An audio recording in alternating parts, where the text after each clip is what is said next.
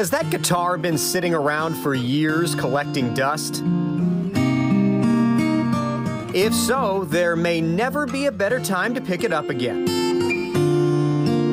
Kind of resets your brain, makes you feel good, creates, cultivates creativity and so forth. It's good for you. Mike Snyder of Skips Music in Sacramento says homemade music is experiencing a resurgence during the COVID pandemic, with some people taking it up for the first time. Research an instrument that calls to you.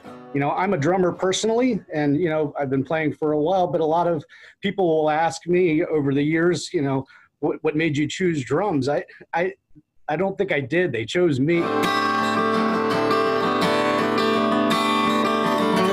Snyder says making your own music is a great way to connect with your kids, even if they sometimes need an extra nudge to get started. Might be a song or tunes that are associated with a Disney movie or a video game that they're into. That might be the starting point that kind of hooks them. With so much uncertainty and worry these days, music just might be the thing that gets you through.